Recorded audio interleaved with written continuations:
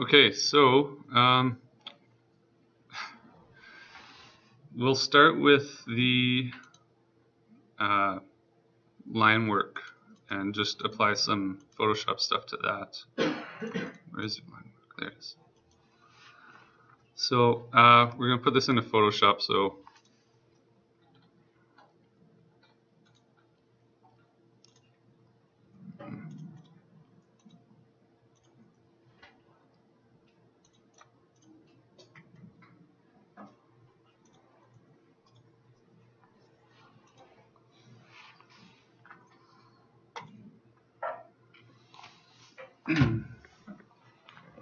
have you guys done this sort of thing before? Probably. You've gone through a whole semester. So is there anything you guys don't know? Like I'm going to go over manipulating, say, a material from, I'm just going to snatch it off the internet and warp it to, this is a good example for us because we have a sort of curved wall. I don't know how many of you are doing like the curved walls from the Cardinal house, but we can go over manipulating the materials in perspective, warping them around corners.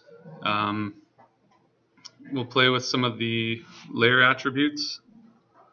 Do you guys know about like the overlay, multiply, soft light, hard light?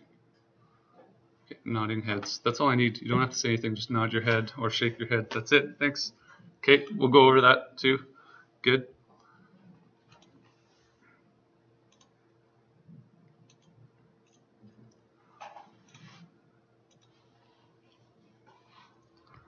Okay, so if you're bringing in line work, especially PNG, you're likely going to have a transparent background. What we can do is just toss a white rectangle behind it. So you can see. What should we start with? Start with this. Is it a mullion? That's panel. Okay, panel. Don't look at my email. What kind of panel? It is a precast concrete panel. Okay.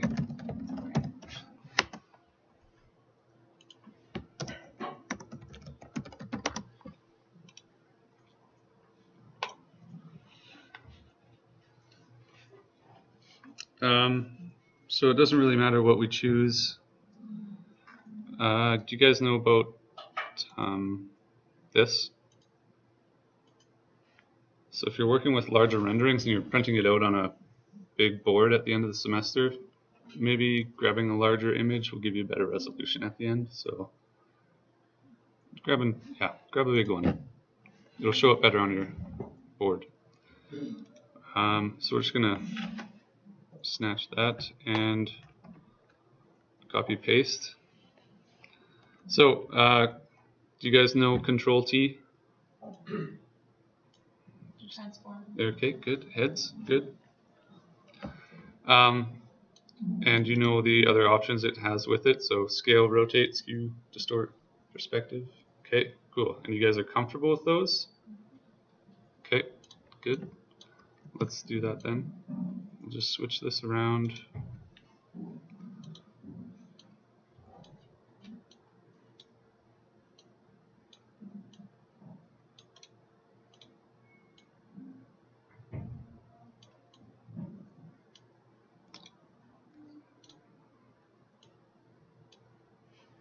So all I'm doing here is trying to line up. I know that this is like an axo shot, right? So all these lines are running the same direction, all these axes. If you manipulate the material to follow those lines, more or less, your material will look a little more appropriate on there.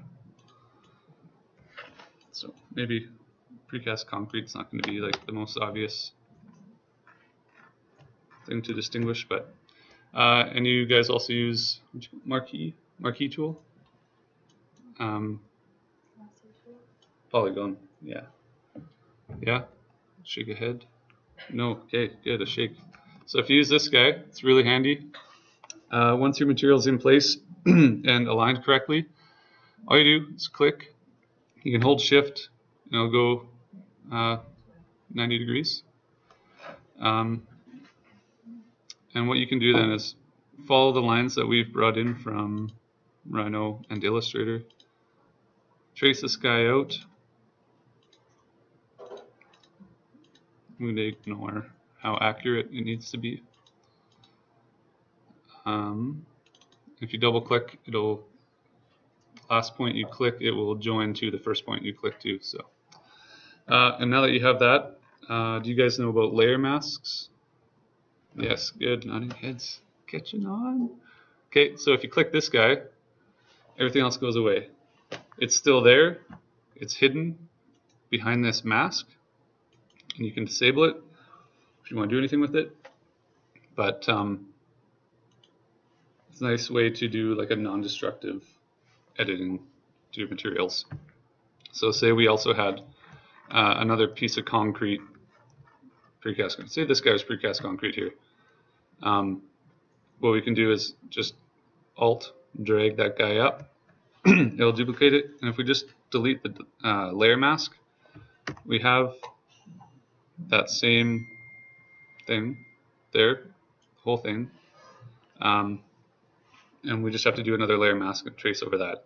It's just, you see the value in that? Kind of, yeah, okay, cool. I'm not going to go over it, beat it to death. We're going to do one more in here, say, and we'll wrap it around this sort of curved wall, which is difficult. And what material is that? All white. Make it pink. Pink texture. As long as it's not the artist coming up. Okay. Okay. Toss. This is gorgeous.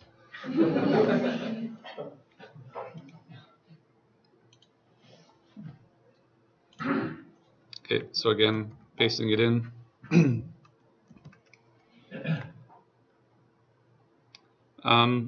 What you'll encounter often is a material comes in, the pattern just isn't big enough for your wall. Say we want these flowers to be kind of small on there. Nice to scale flowers. And often, I don't know if this guy is or not, if you stack them, they're not seamless, right?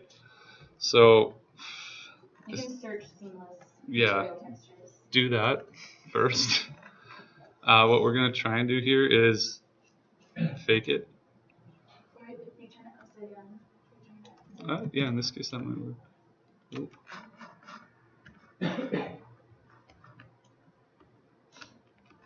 Maybe not.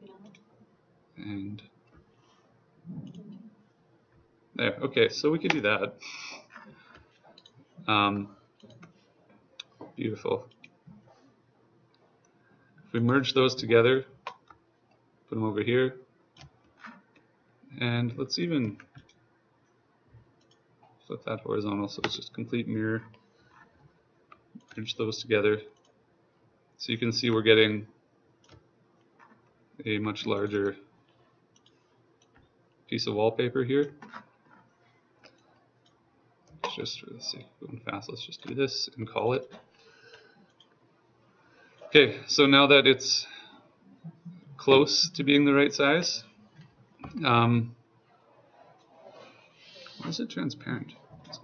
Oh, it is. Okay, cool. So, all right, if you guys are doing this and say it's not a PNG that you brought in, and it's a JPEG, and you don't have that transparent background, Just move the layer behind your line art. right, but if you still have a white background, it's solid, so you can't see. Yeah, so if you just go down to 50% or whatever, and you can manipulate this but still see it and what's behind it. So, this is going to be fun. The warp tool is super helpful. It's a little, you need to get some practice with it because it's weird. So what it does is you can essentially just mold this material around whatever you're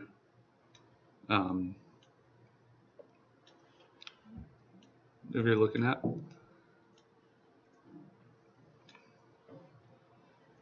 So really all we're looking at right here is this sort of face in here. And again, it doesn't matter if it's perfectly aligned with this line, because we can always put a layer mask over top of it.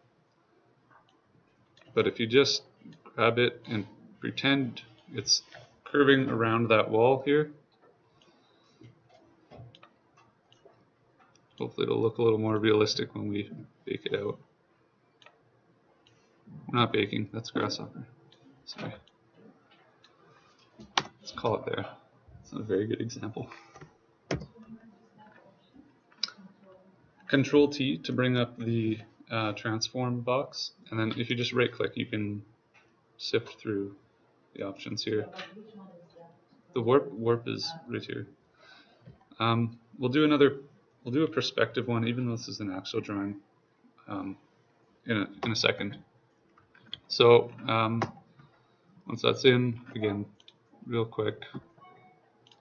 Again, with this tool marquee, say you like screw up and click over there. If you just hit backspace, it'll undo that last click, which is kind of handy.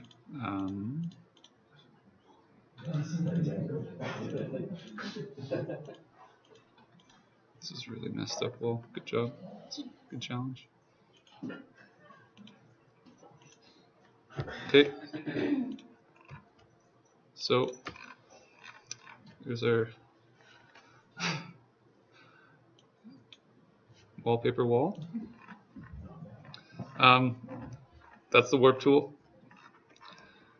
And just so we can, let's paste in another one of these. We're just going to make a box real quick out of this, just so you can understand the perspective tool in case you haven't used it before. Perspective tool lets you, I kind of used it a little bit on that one, but say you've got a building that's stretching off into the distance.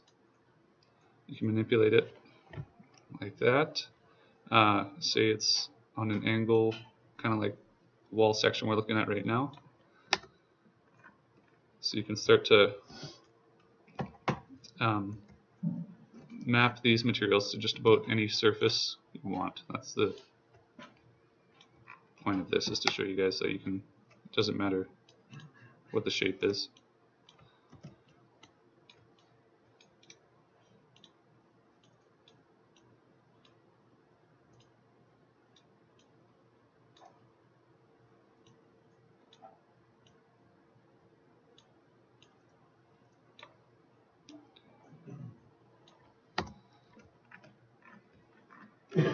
Building.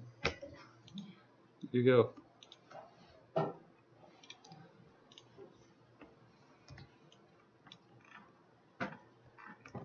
Okay. So that's just applying materials to this black and white image. Again, kind of like that first example we saw.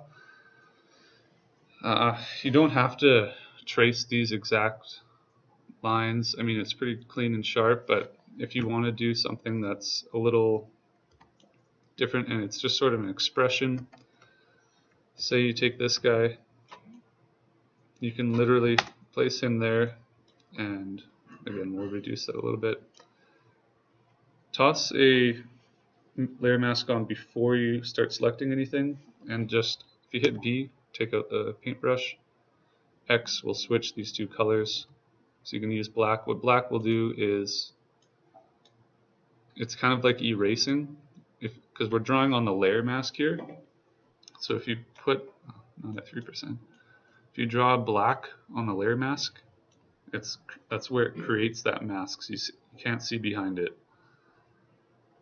So again, if you're just trying to get the expression of this material being flower wallpaper on here, it doesn't have to be exact.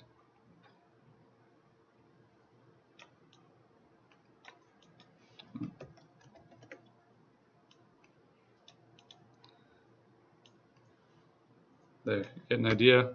That material is that. That is so nasty. Don't do that. Do you get the point though? Like, it doesn't have to be exact. You can hint at a material by just overlaying the texture on top. So, okay. We're going to switch over to using these layer things. I forget what they're called now. Anyways, so we're going to now export the, this has the rendered version of this wall section in it. And if we turn off the lines, by the way, you guys could get away with something just like this too, I think. Mm-hmm. Just having rendered out. Inclusion render. Yeah, it's basically grayscale except for that red and blue venting. If you play your line weights right, you can get a super sharp image out of it.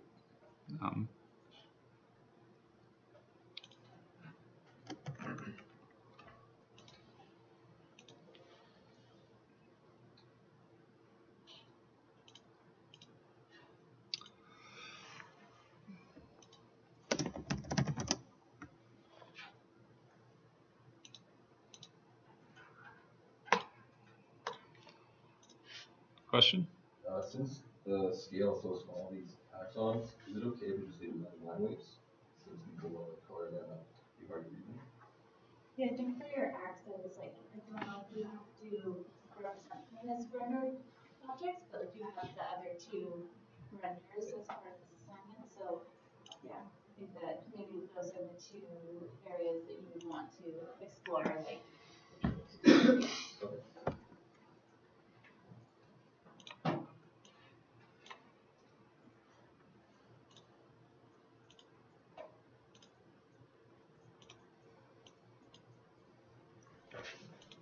Okay. So the difference between what we're going to do here and what we did on the last one is, instead of just leaving the material as is, what we can do is sort of pick up on all the shadows that exist in this drawing already. So because I don't want to do it again, we're just going to snag this guy.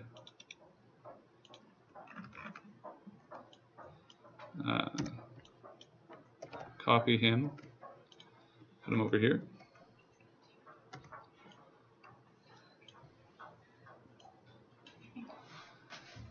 And it's transparent.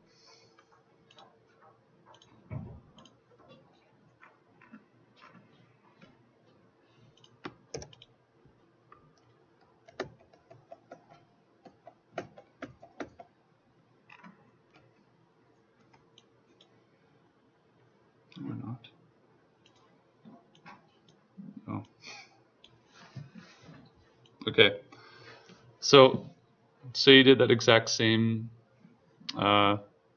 process, traced it out, warped it a little bit so that these guys look like they're kind of wrapped around there.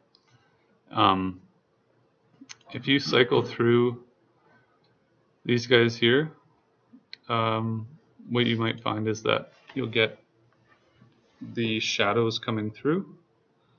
It's kind of like putting it at a lower opacity, and it's semi-transparent, except these guys pick up what's underneath a lot better. What I usually do is I just choose one, and then if you just cycle through the options using the up and down arrows, just find one that you think is appropriate.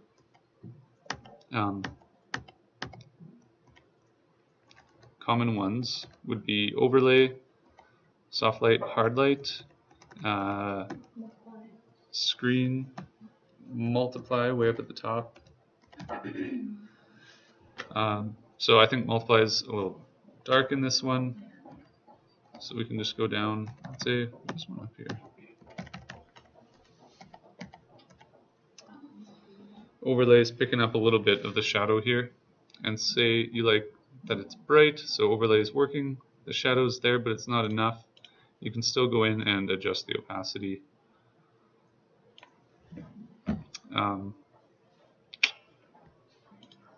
What else are we covering? Do you have just an Illustrator, just the language? Or do you have Illustrator open with it? That's good. Yeah. Want me to open? Sure, go for it. Sorry. So, another way of doing this that's really fast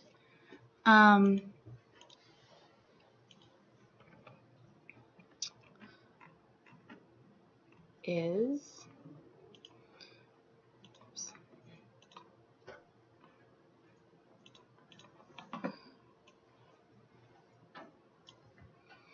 so if I just copy this and or maybe I want to save it first. And just save this to your desktop or downloads.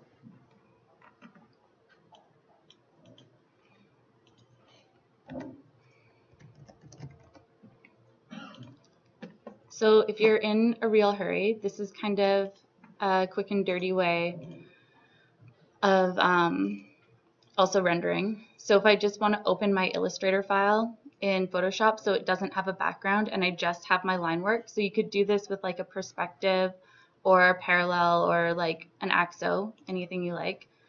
You're going to get this dialog box where it's asking you like what you want to open. Just say OK. So it rasterizes the file, and for some reason there's like a transparency on this. Oh, I think I had something else open. Here, we'll just do it again really quickly. Yeah, that guy. So we'll just save this one again.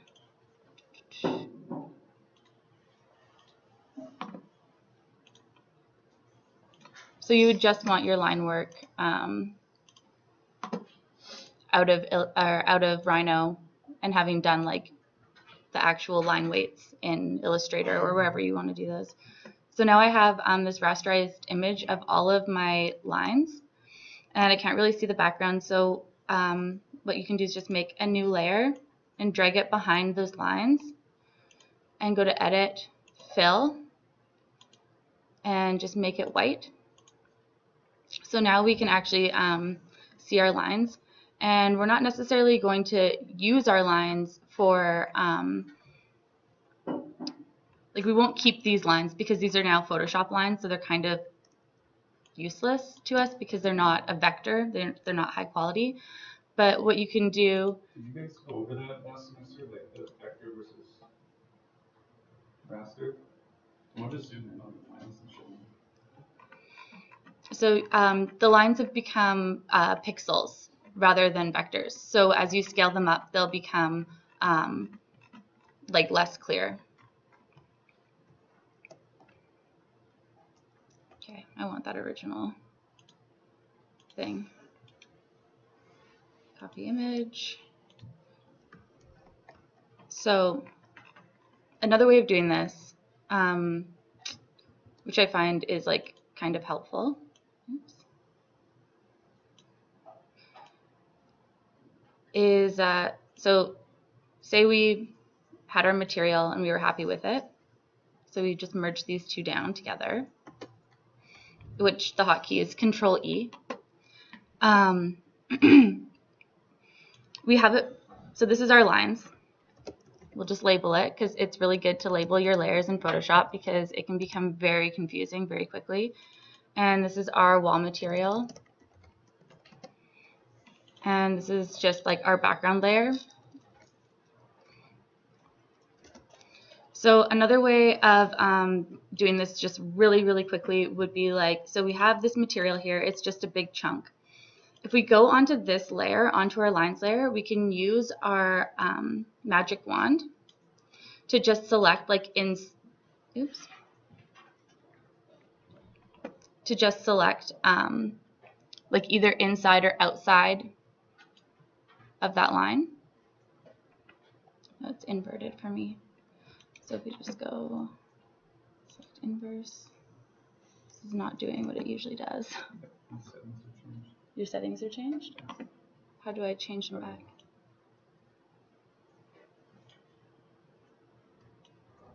Okay, we can just do this on my computer. Yeah.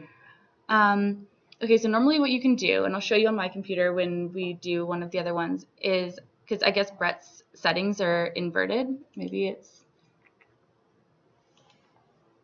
what is it?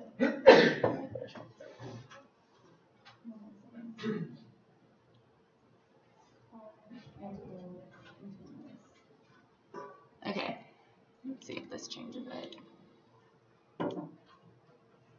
Yeah. So, okay, now you can see that I've selected just like a boundary rather than like all of those black lines. So if you just set up here your settings to anti-alias and contiguous, what you can do is, now that you're on these lines, you could essentially hide your material layer. And this should be like a closed line. Hopefully it is. If it isn't, then you'll have a little bit of trouble and you might have to use the polygonal lasso tool as well. But you can see I can select just inside this one boundary. Now if I turn on this layer and I select the inverse, so I'm selecting everything except what I just selected. Select inverse. So now if I zoom out, you can see like I have the whole page except for this thing. And I go into my wall material, I can just delete it. Where is delete? So now I have that shape really quickly. So you could see how if you just started bringing in materials and you just flip between like your lines and the material that you're using, you can just like very, very quickly start building an image. And then if you had like your rendered, like just a ambient occlusion render behind that, then you could start to play with the effects of that layer over that thing.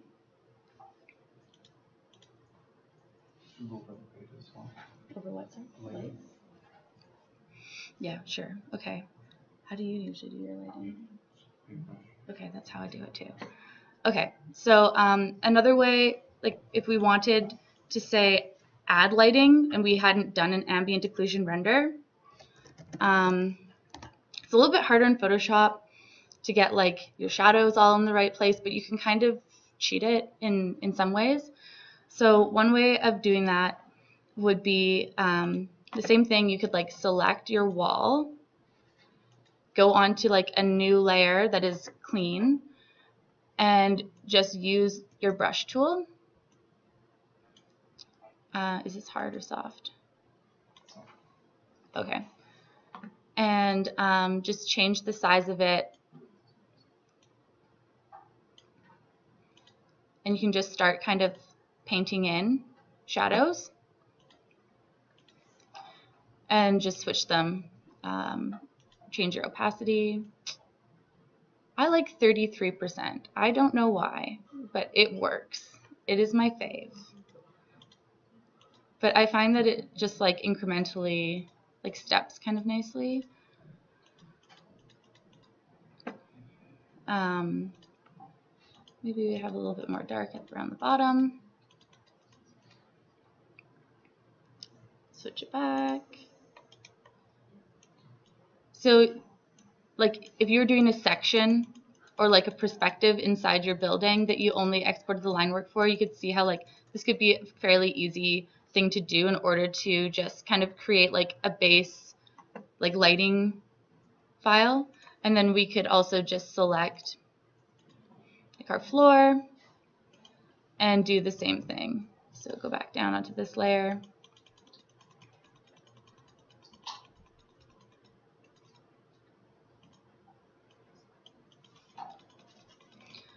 And the point with lighting is like good lighting, like you always have your whitest white and your blackest black, but there's like very little of each usually. Okay. So now we have this like base lighting layer. So we could turn this material back on and then we could start to play with some of these like Brett was showing. That's overlay.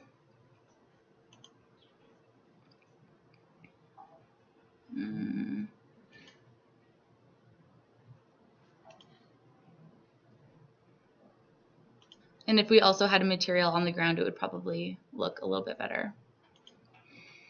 But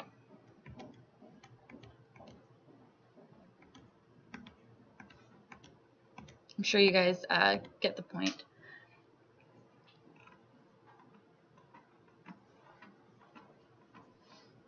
Any questions on that? Okay. So in case you guys have an actual light, let's look for a really nice sconce. Say you have a light in your, yeah, this is real good. In your corner, and you want to add it. It doesn't matter if it's a sconce or a wall lamp or chandelier or whatever. This is just a really quick way to have not just ambient lighting, but rays of light. I'm just going to cover it real quick. These guys are good because we can just scrap.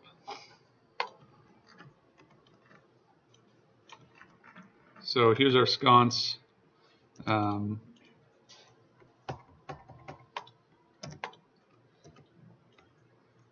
Say it is nice and aligned with the wall.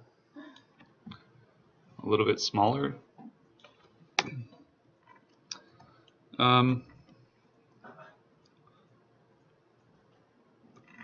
Yeah, okay, we'll do light first. So, get out of here. Sconce, and we're just going to create a new layer for light lines, I guess. Again, L is the hotkey for the, and just sort of go beyond where you think that light's going to go. And do a sort of ray outwards. If you grab your paintbrush now, again, you're on your own line. This is, judging by the wallpaper, very high-techy looking building. Let's go with some blue light. You don't want to go too far into the color spectrum for lights because really it's going to start to look kind of cheesy. So try and avoid this area. Stick close to white. And you're probably going to want to put some white over top. But again, if I say we have 33, start it quite a bit down near where the light is, and just sort of blend it out into the nothing. Let's see, we do it on the other side too real quick.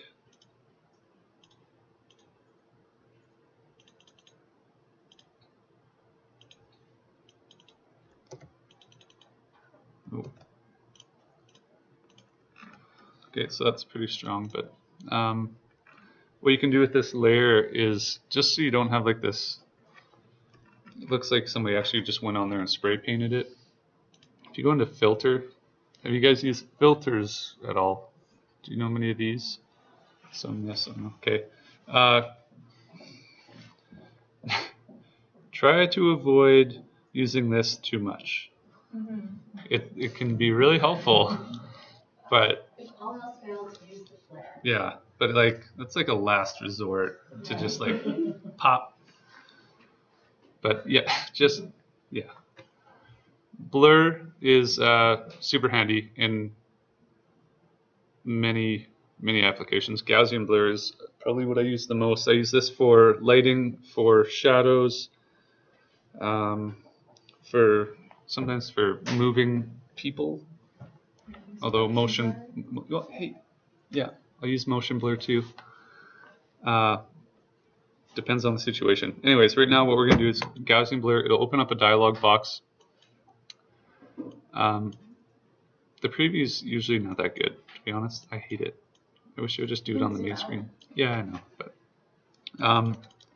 what you want to do is just fuzz it up a little bit. What is preview?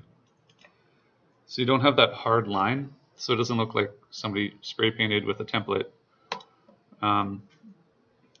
And again, you can start tossing these on one of those.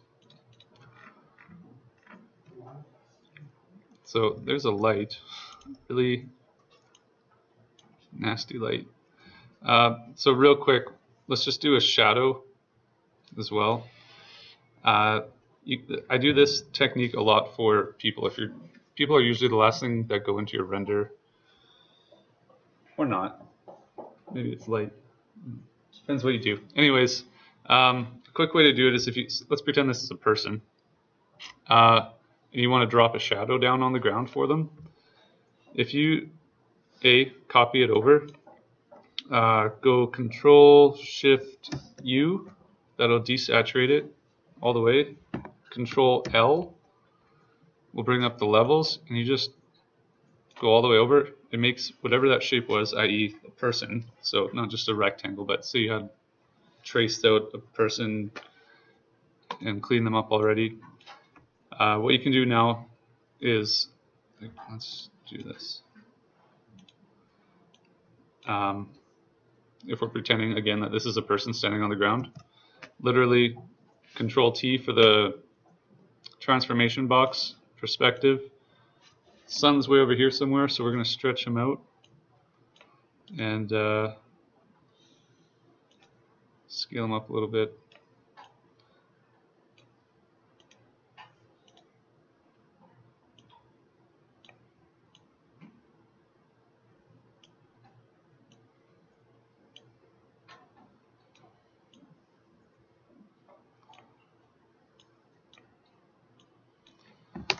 So there's the guy's shadow. Again, doing a Gaussian blur will help. And if you do have, pretend there's a ground surface here, and this is all.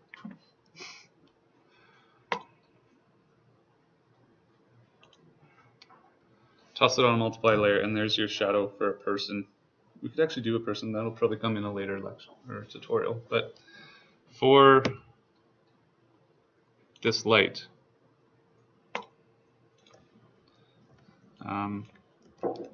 real simple. Scale it up, put it over top, underneath the scone layer, filter, Gaussian blur,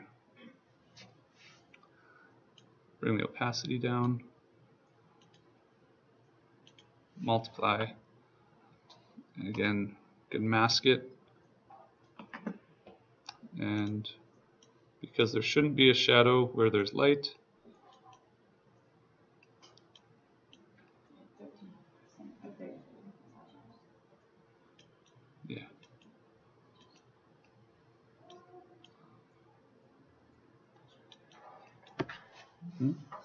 yeah. Yeah. Okay, Kaylee will do another simpler version of it right now, because I keep doing the hard way. Okay, well, there's one way to do it. There's one way to do it. Now Kaylee's going to do the shadow in like 2 steps. No, it's not that way. Well, so this is your, I'm just going to hide this for a second. Okay, so if this is your person and you wanted to drop a shadow, one way you can do that is if you just right click on the layer and you go to blending options, this dialog box will come up and it has like all of these kind of different effects that you can do. You can play with all of them. They're kind of fun. And you just go to drop shadow, and then if you just click on this, then this dialog will come up. And what you can see here is it's the blending mode already for this layer will be on multiply. You can change the angle. Usually you can see the preview of it. And then also the opacity. So we just say OK. Now you can see that we have this little thing right here, but we can't see anything on our page. So if we just select these and we go to create layer, it'll say this, but it doesn't matter. So now our drop shadow is right here. And if I press V, you can see I have it right there, and it's on its own layer. So now you can Control T. There's also a spread mode. Let me just see if I can find it. Brett's Photoshop is different than mine. Delete. So if you just do this again, blending options, drop a shadow. Okay, here. So we want to multiply. Opacity at 35% is fine. If you change the spread and the size of your shadow, I don't know why we can't see it. That's just like its position. So you can see, like, if I change the angle now, you'll see this thing kind of move around our object. So if you have lighting that you rendered out in V-Ray and you know which way the light's going, then you can kind of just mimic it with this. And then with the size, you can see that it's getting softer. So we say, okay, here it is. Right click. It doesn't look like you're selecting it, like you're just on this layer. But if you just right click on here and go create layer, say okay. Now we have this. If we use this V, you can move it.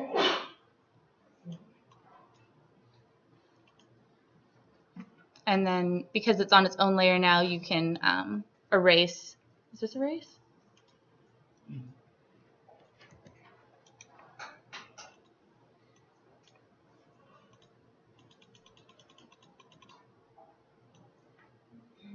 So now you have this drop shadow. There you go. Yeah, so 2 different ways of doing it.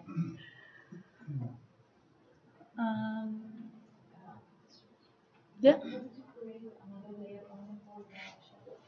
Pardon me? Can you show me how did you create another layer or separate layer only for the shadow? So if you just right click on the layer, so this layer is just our sconce, just that one object. If I right click and I go to blending options and I click on drop shadow right here. Yeah. So okay.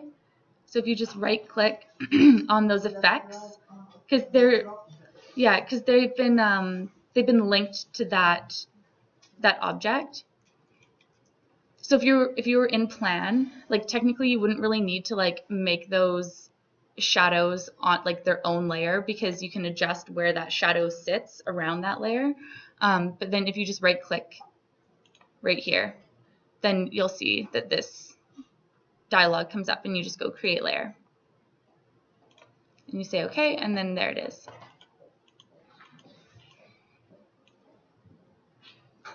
Okay. Yeah. All right.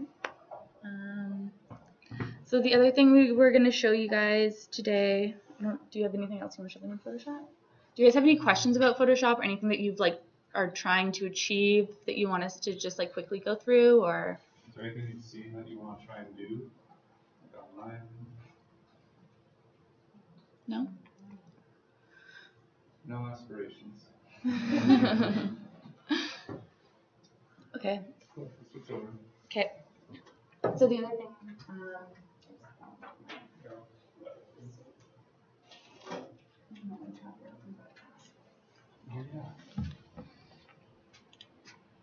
So we're gonna have 2 videos.